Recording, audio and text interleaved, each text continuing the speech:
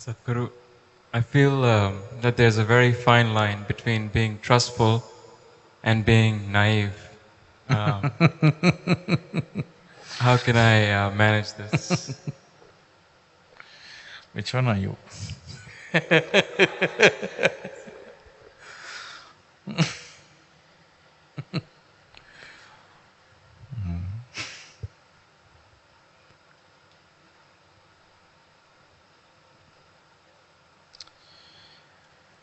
Right now,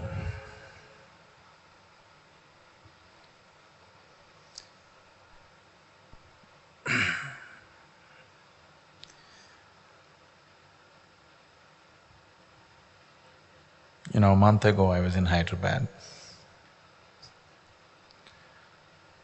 After I spoke in one of the meetings, the local newspaper next day reported, Sadhguru denies God. Headlines they put. The heading of the article was Sadhguru denies God or something like that. And it went on to describe how I deny God. Why this thing is happening is simply because instead of using your naivete,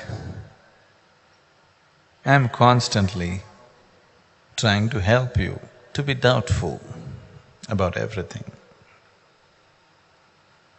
Because I'm telling people, anyway you have a doubt about everything, you don't trust anybody in your life, please see this.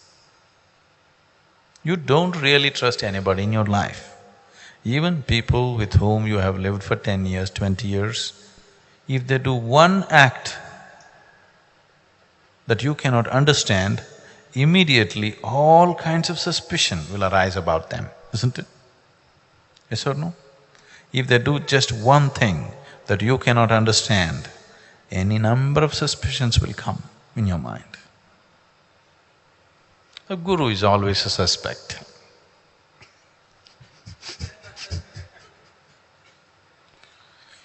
So naturally there are more suspicions about him than anybody else. Unfortunately, that's the reality. That is why the possibility which is so close is so far away. So I'm not asking you to be trustful, I'm always asking you to doubt. Doubt is fine with me, but suspicion is a sickness. Doubt means you're looking as to what is the truth. Suspicion means you made a conclusion about it. Doubt means you don't know, you're looking. That is a good state to be, you're looking constantly. Naive means you're suspicious and constantly wondering, is the other person much smarter than me? And still taking me for a ride in spite of all my suspicions? These people think they are naive, they are actually suspicious.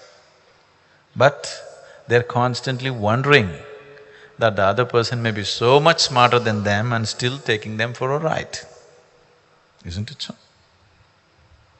There is no really naive person in the world. They are suspicious people who are dumb. Dumb and suspicious. Suspicion is not intelligence. In fact, the lower the level of your intelligence, more suspicious you are in your nature. Somebody who's intelligent naturally trusts people around him, at least in the day-to-day affairs. People who have a small mind are suspicious about everybody around them. Have you noticed this?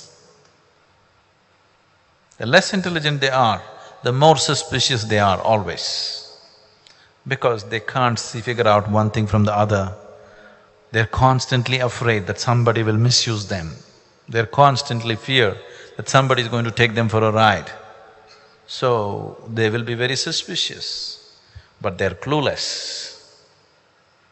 So, they call themselves naive. They're not naive. They're suspicious, but with the brains of a caterpillar.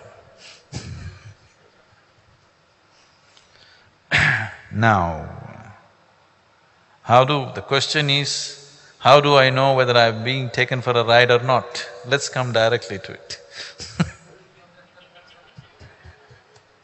Isn't it? That's a question, isn't it?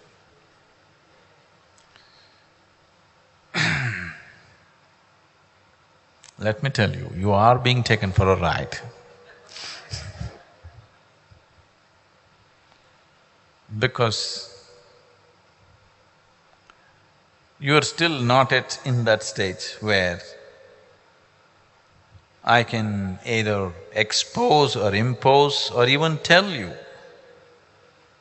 what it is about. It is like,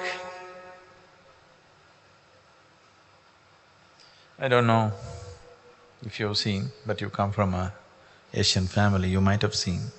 In India especially, mothers have a whole technology as to how to stuff the child with more food than you would normally eat, you know. You know this technology? Now they will take so much rice and whatever in the plate.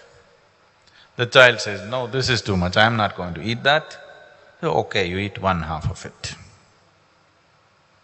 This half, as the child begins to eat, they'll mix everything together again. Let's say the child is eaten half of this half, then they'll mix this thing together and then again make it… Child says, no, it's too much, so again make it half. Okay, only half I'll give you, again make it half. Like this they will go on doing, and in the end, showing Kakama, Govama, Chandamama, this one, that one, you know, all kinds of distractions. And unknowingly the child will eat up the whole plate full of rice. Definitely, the mother is taking the child for a ride, isn't it? Yes? Similarly, the Guru is also constantly taking his disciples or devotees for a ride. Because if you really tell them what they're supposed to swallow, they will just say, this is impossible, and they will run away.